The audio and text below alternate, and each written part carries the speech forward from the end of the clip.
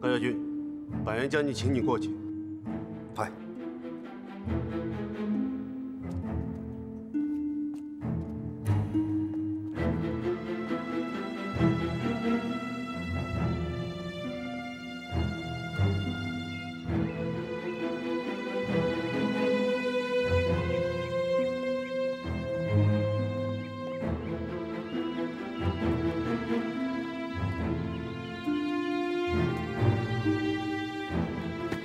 将军，怎么了？撤退。撤？不是说好要交换的吗？他们为什么不来？是不是惠子小姐出什么事儿？哎，撤！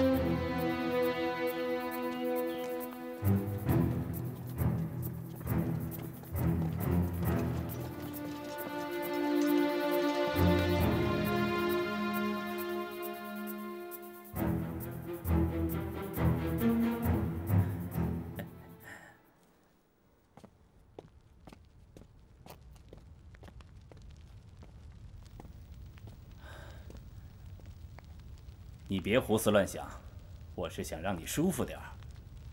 你饿了吧？你饿不饿？我就这一点脸巴了。你要是不饿，我可就一个人吃了。我去弄点水。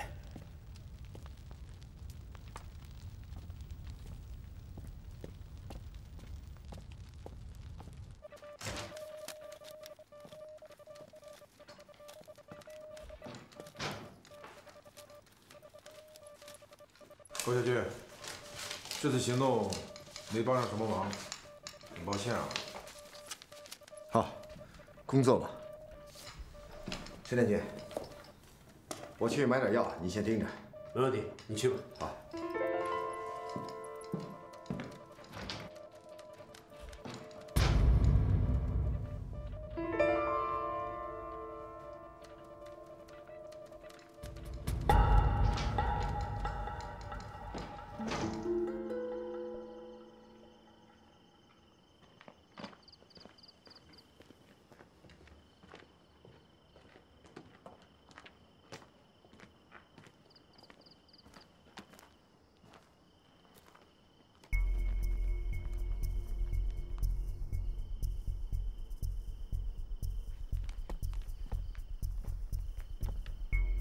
您身体没有什么大碍，只要多注意休息就行了。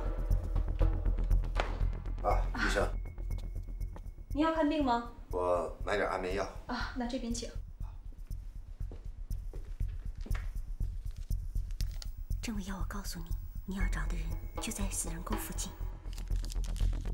来，您的药拿好。好，谢谢。再见。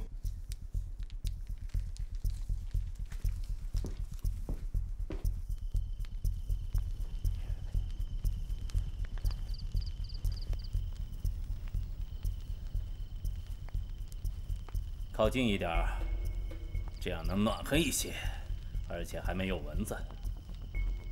没事儿，我是不会伤害你的。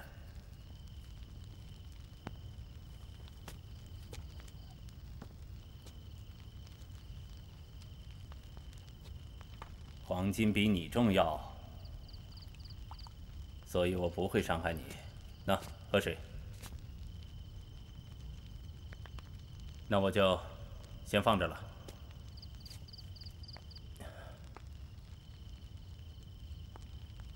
你说你爸爸是板垣一夫将军，是吗？是的，所以我知道，你根本就不敢把我怎么样。行了，你都快跟我差不多了，还嘴硬呢。你爸爸长得很凶吧？对，很凶。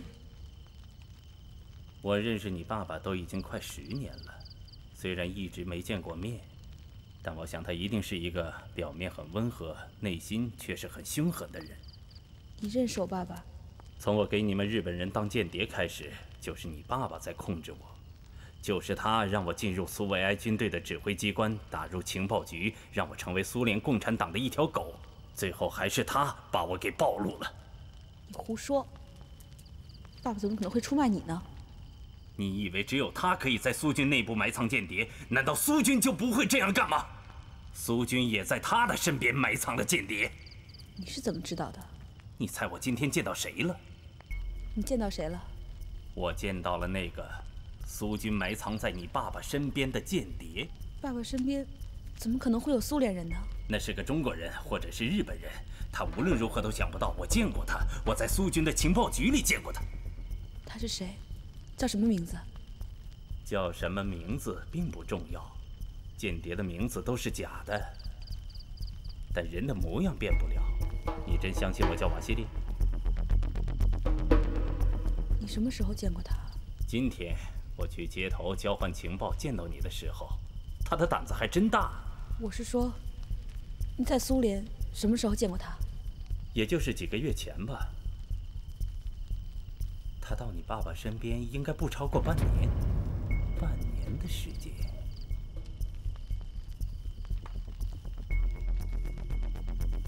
居然就能得到你爸爸百元一夫、全日本最棒的老奸巨猾的谍报专家的信任，进入情报局核心阶层，掌握核心机密，这可真有意思。他是怎么做到的？是不是把你和你妈妈给征服了？你胡说！管你怎么说呢，我又为你爸爸立了一大功。你如果想立功的话，就先把我放了。我放，当然放，留着你干什么？但是我要拿到钱才能放你。我的上帝呀，你可真是对我好，我这些苦没白吃。你不要乱喊啊，小心把老虎喊来。我去跟他们约定时间，让你回家。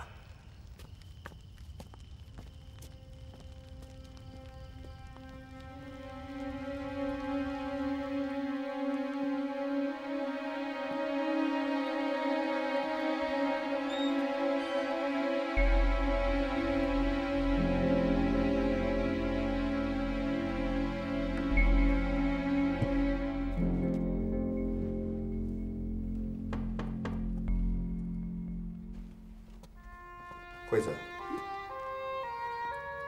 这半年，在爸爸身边的只有你，高将军，你到底是什么人？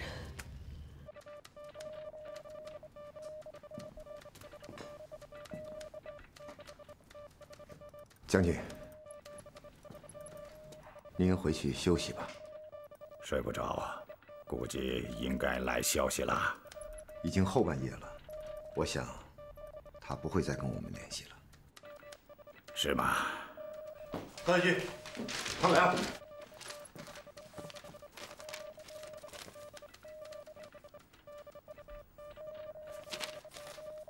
他说明天和我们交换情报，和惠子，并且不允许我去。你到底是什么人？不管你是高桥浩还是谁，我一定要解开这个谜。爸爸，对不起了。白彦俊，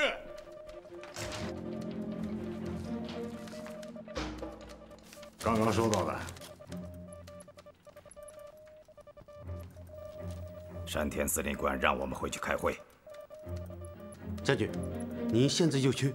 对，看来这个会很重要，否则山田司令官不会连夜来电报的。这里就交给你们了。放心吧，我饶不了他。嗯。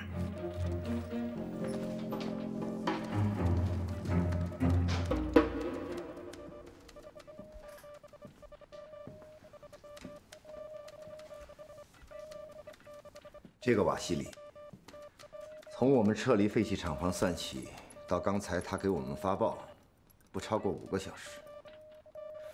那就是说，他的窝点离废弃厂房不超过4个小时。那我们应该先确立方向吧？从废弃厂房那儿只有一个方向可走，就是死人沟。车电局，请你继续监听。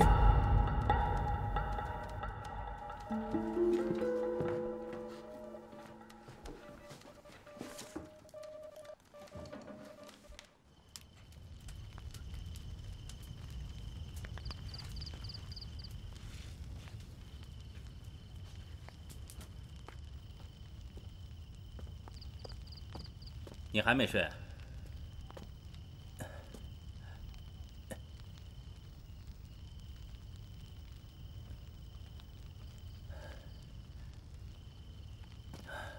我约好了，明天跟他们交换。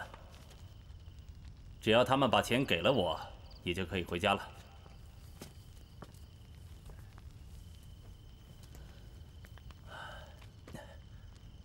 你说的那个人，到底是中国人还是日本人？你还在想这事儿呢？这应该是我想的事情。告诉你吧，说起来呢，日本人、中国人长得都差不多。差多了。我们和中国人不一样。哼，反正我是看不出来。在苏联的日本人很少。你们跑过去几个反战同盟的，我也应该认识。这个人我没见过，中文说得像母语那么好。那边有很多中国人，特别是抗联的，很多人日语讲得跟你一样好。我就见过一个我们莫斯科广播电台的日语播音员，但她是中国人，是个小姑娘。听说你们很多日本士兵很迷恋她的声音。有很多苏军士兵很喜欢听我说的俄语呢。哎，你是不是播报新京午间菜价的春花小姐？对呀，就是你。我说怎么听你的声音很耳熟呢？嘿，咱们可是老熟人了。你的播音只有我一个听众。哦，当然还有苏联的反间谍机关，但是听众只有我一个。有很多人在听啊。没有，那边的短波收音机非常少，我是你唯一的听众。你刚才跟我爸爸联系了？联系了。你告诉他关于那个人的情况了吗？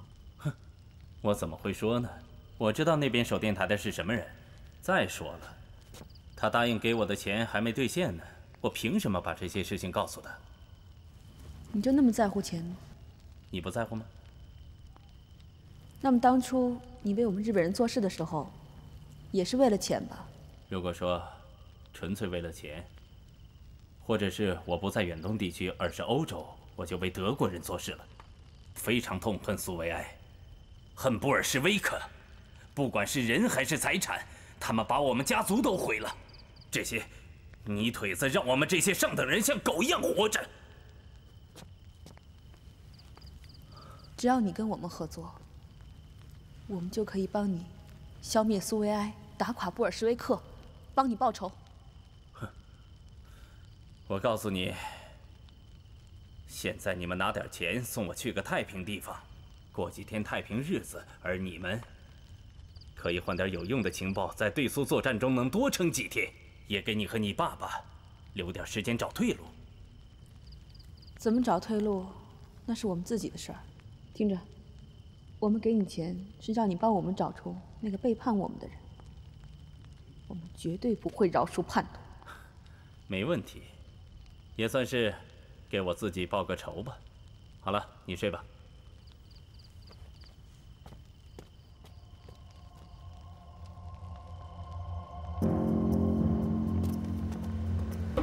高将军，你要去哪里？进山。你向板垣将军汇报过了吗？报不报告都一样。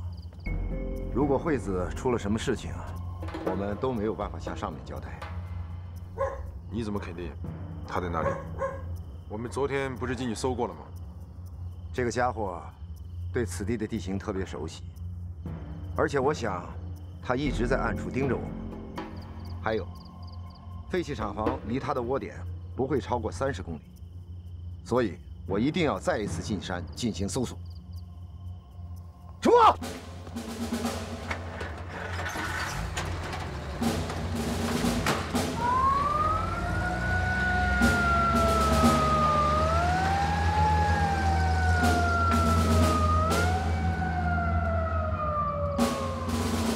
你怎么还不睡？我想跟你做个交易。哼，你是我的俘虏，还想跟我做交易？行，你说说看。你刚才说的那个人，应该是今年年初或者是去年年底才进入我们情报局的，是吗？是的。你说你不知道他叫什么名字？无论是在苏联的名字，还是在我们满洲的名字，对吗？对。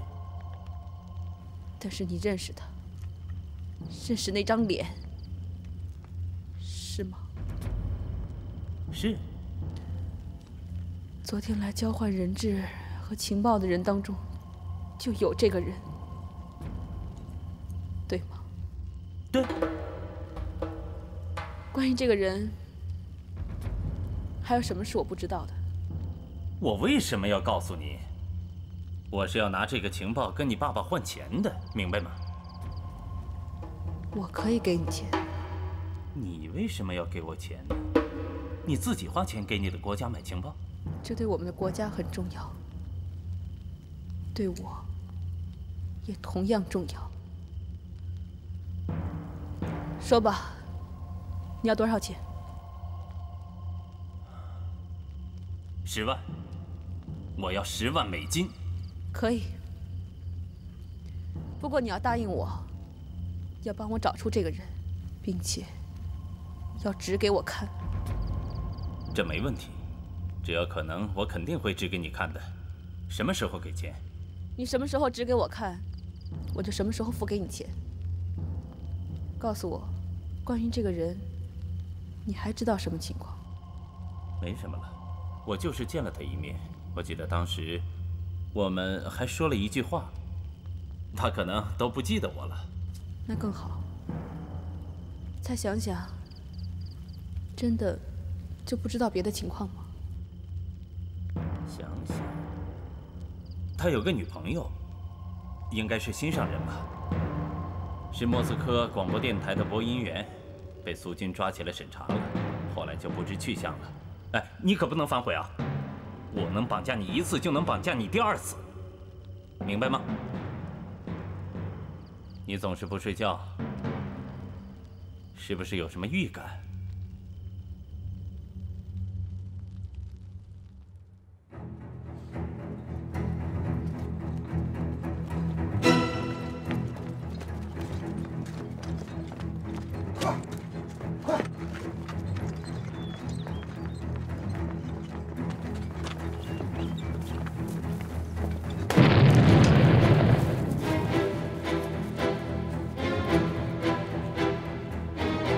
给我进去搜！嘿，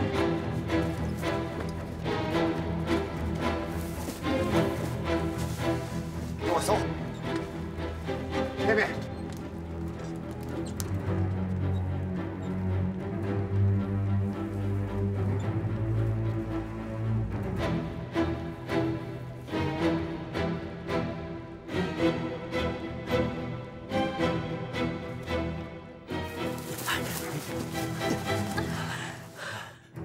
幸亏我们早走了一步，要不就全完了。走，他们离得太近了，快走！我不走了，我走动了。走不动也得走。你不走，我就打死你。就是打死我，我也不会走的。你可别逼我。你要是敢开枪的话，就1分钱也拿不到。开枪啊！告诉你，小姐，老子可以什么都不要了，大不了回欧洲当个难民，那也要拉上你当个垫背的。行，你才不会去当什么难民呢。听着，只要你给我指认出那个间谍，我保证你可以拿到钱。听明白了吗？你在跟我做交易？你干不干吧？你可以杀了我，但是你要知道，你一辈子都会被我们追杀的。嘘。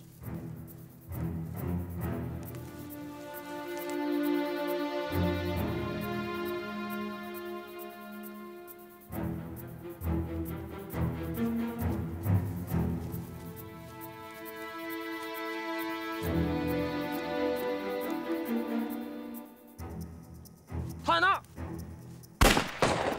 别开枪！你认出那个人了吗？这让我怎么看？看来今天拿不到钱了。希望你说话算数，我以后一定会去找你的。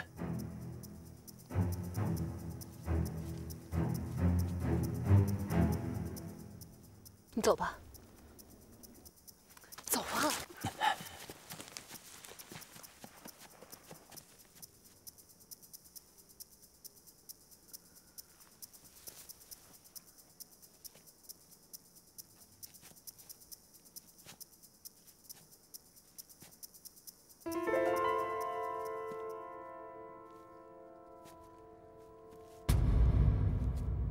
惠子，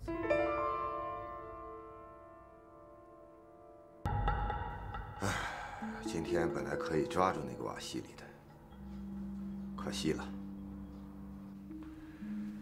你好好休息吧。高桥君，你在满洲待了多长时间了？有半年了吧？半年。啊。你以前见过瓦西里吗？今天他跑得太快了，我没有看清楚。我是说，你在苏联的时候见过他吗？即使你学会了我所有的言谈举止，你也不会成功的。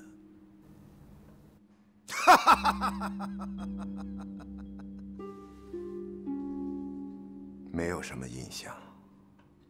我被关在情报局很长时间，恐怕他见过我。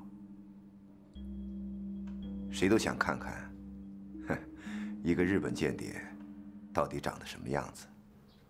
是吗？我去值班了，你好好休息吧。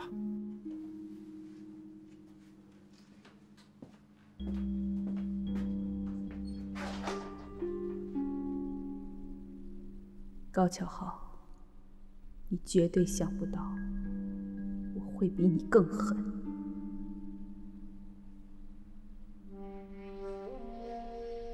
瓦西里告诉我，他在镇上有一个联系人。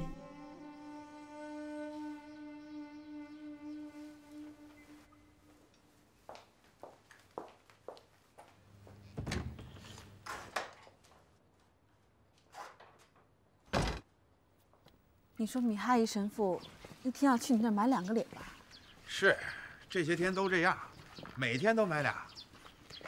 他吃得了这么多吗？嘿，那谁知道啊？肯定是有人帮他吃呗。谁帮他吃？这您别光问我，自个儿到那教堂去看看，不就知道了吗？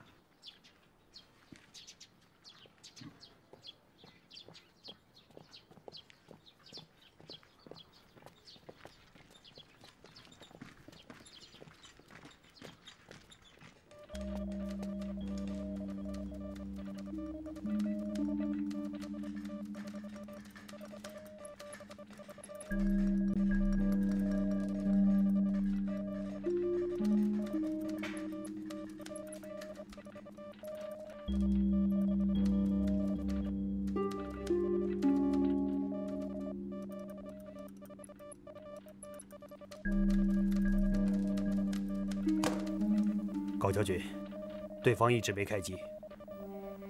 瓦西里不可能不要钱。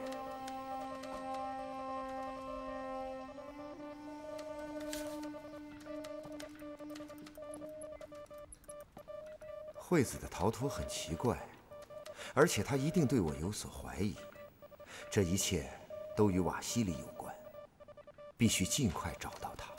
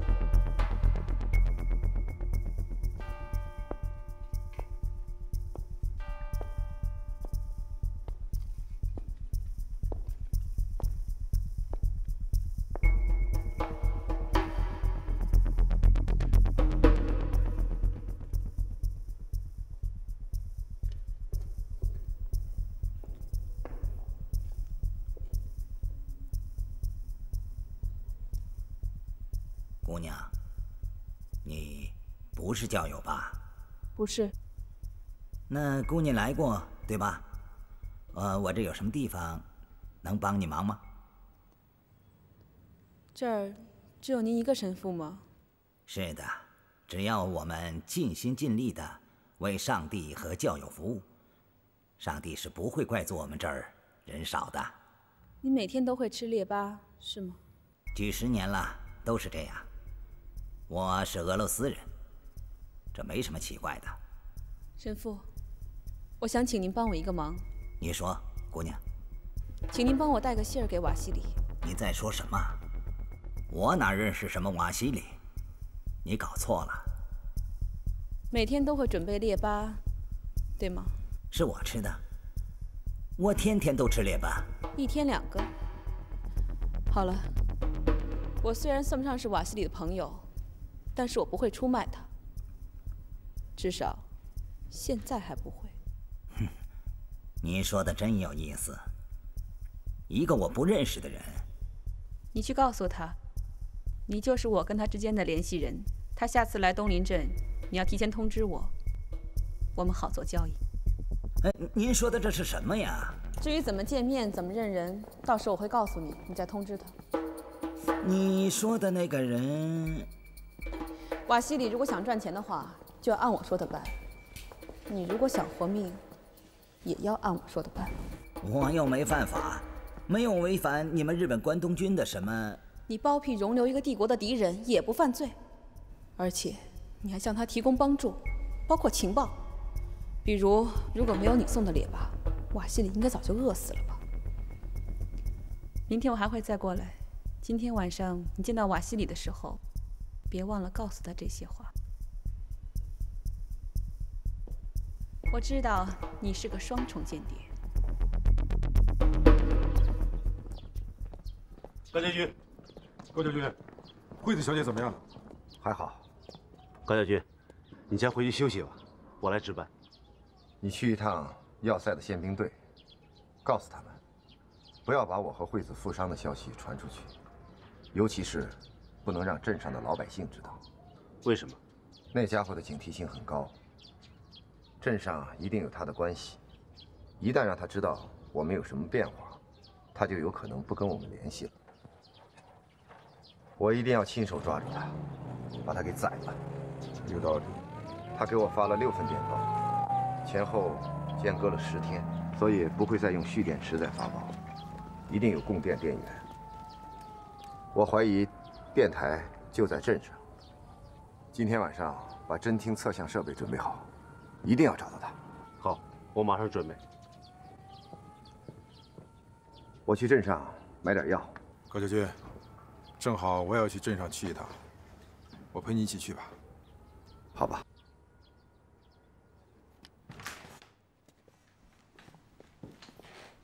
没有。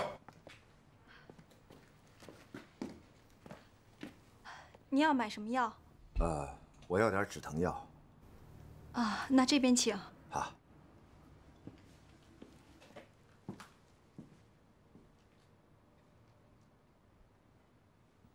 您这是什么伤啊？枪伤。啊。这个药的效果很好，是现在最好的。给您钱。再见。黑木君，我们走吧，回去还要值班。好的。走。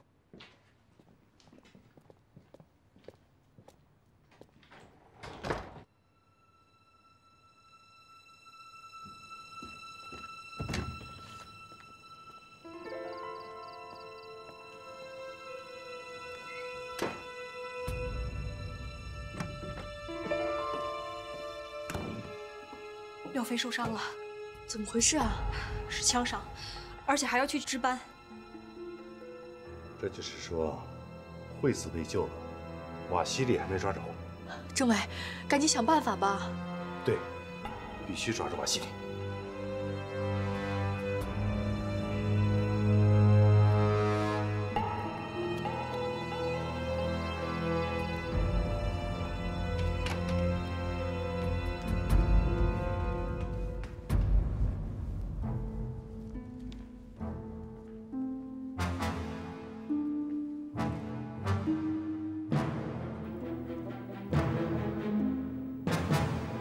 瓦西里，你在东林镇还有认识的人？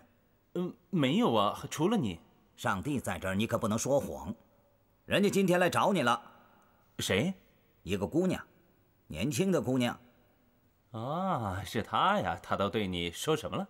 她说你下次回来通知她。她要做好什么准备，让你去干些什么事儿？什么事儿啊？让我去赚钱。对，好像说过赚不赚钱的事。还有什么事？这是我们之间的事，你就别管了。我的上帝，我能不管吗？你不要把我的性命也牵扯进去。要想发财的话，就是要冒点风险。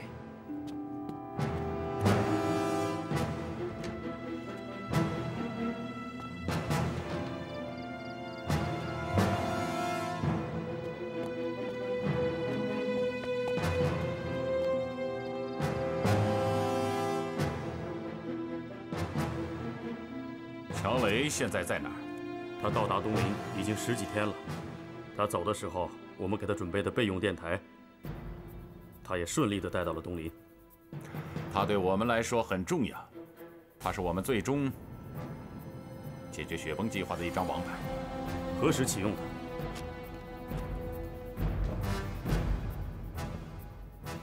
只有等廖飞暴露了。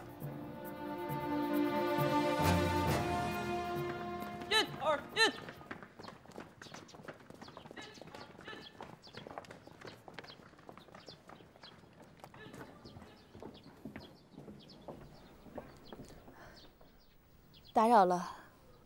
没什么，你有什么事吗？我是高桥浩君的。哦，我认识你，你是惠子小姐，高桥长官的夫人。现在还不能这么说。啊，一样的，一样的。有什么能帮你的吗？高桥君最近一直很忙，我想他的衣服应该已经很脏了，所以……哦，高桥长官是我们这儿最爱干净的人了。再爱干净的男人也是让人不放心的，我还是去看看吧。没问题，您亲眼看看就放心了。随我来。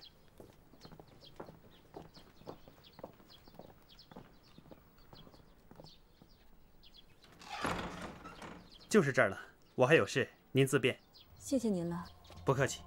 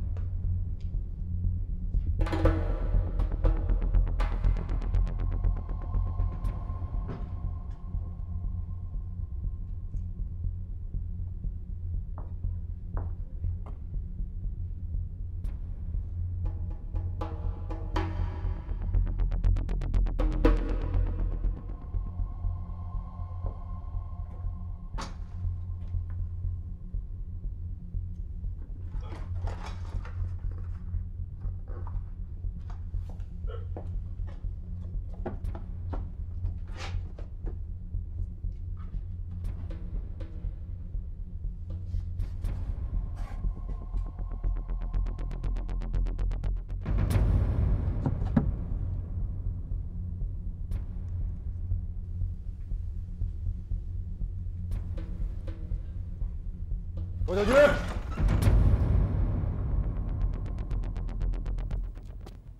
惠子啊，黑木君，你不好好休息，你在这儿啊，我来看看高桥君有没有什么衣服要洗的。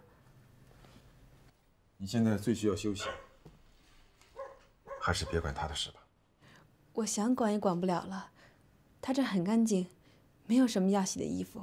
也许他忙的根本就没有时间换衣服。啊，走吧，我送你回房间。哎，黑木君，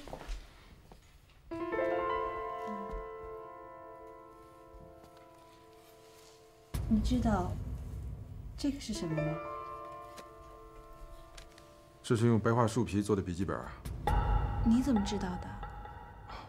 我刚来满洲的时候，在大兴安岭一带执过勤，那里这种树很多，当地的居民都把这种树皮当纸用。大兴安岭有这个？小兴安岭也有，听说苏联那边这种树更多。是吗？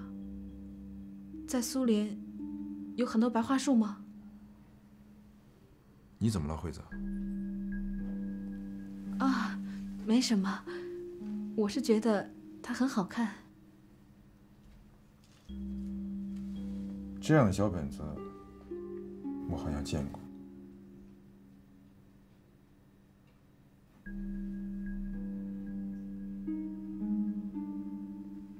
我去抓那个中国女医生的时候，在她那也见过这样的本子。是一样的吗？记不清了，没关系。那个小本子已经存入档案了，回新京的时候调出来看一看就知道了。你是从哪弄来的？啊，是高桥君送给我的。啊，好吧，惠子，我送你回房间。嗯。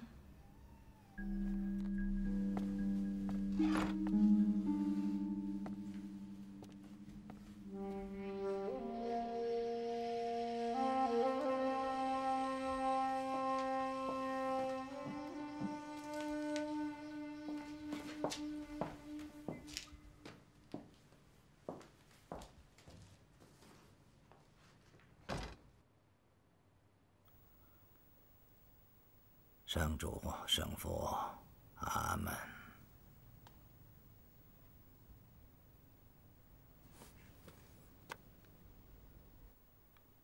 我的天哪！你什么时候来的？你跟他约好了吗？谁呀？瓦西里。我不是跟你说过了吗？我不认识这个人。就是昨天晚上到你这儿来取走列巴的那个人。昨天晚上我这儿没人来呀。好吧，既然是这样的话，那我就只有让宪兵队到你这儿来搜查一下，让他们看看瓦西里的电台是不是藏在你这儿。好，慢慢说啊，慢慢说。我让瓦西里做事是想让他赚钱，你要是不愿意的话，那么就只好让宪兵队的人来问问你了。我只是不想惹事。你们日本人是不好惹的，你知道就好。昨天他说，后天晚上10点以后，叫你在后山的树林里等他。你付了钱以后，他就跟你去。我看呐，他是疯了。我看他比你聪明多了。